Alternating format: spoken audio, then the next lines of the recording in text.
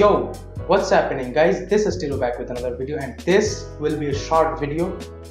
In this video I'm gonna talk about the Goodix and FPC fingerprint scanner. A lot of you guys just keep asking me that what is Goodix and what is FPC fingerprint scanner. To talk about that, I would say Goodix and FPC are two different models of fingerprint scanners. It's the hardware name.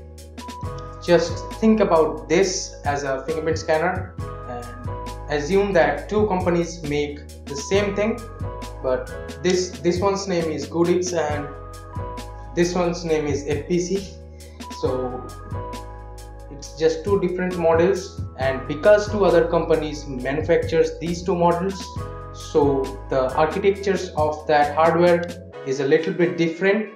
So what happens is the codes for that, for the developers who develops the ROMs and stuff, the developers always have to develop two different algorithms for the FPC one and the Goodix one.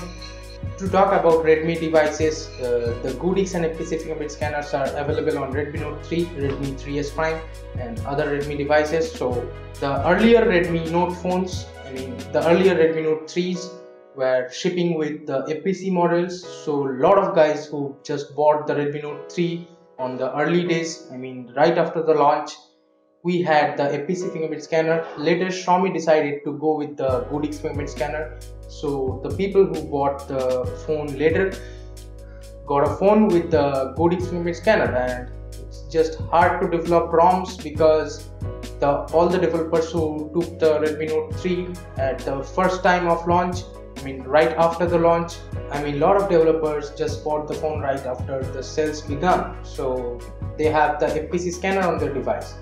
So they can't develop Goodix because they don't have the device to read or test the algorithms for Goodix. So that is why most of the ROMs are supported FPC fingerprint scanner. So this is how it is. It will take time to develop ROMs for Goodix. If you have a FPC ROM, you can expect Goodix ROM, but some days later. That's how it is. So that's it. That's pretty much it. I'll talk to you guys in the next one. This is Teru signing off. Bye bye now.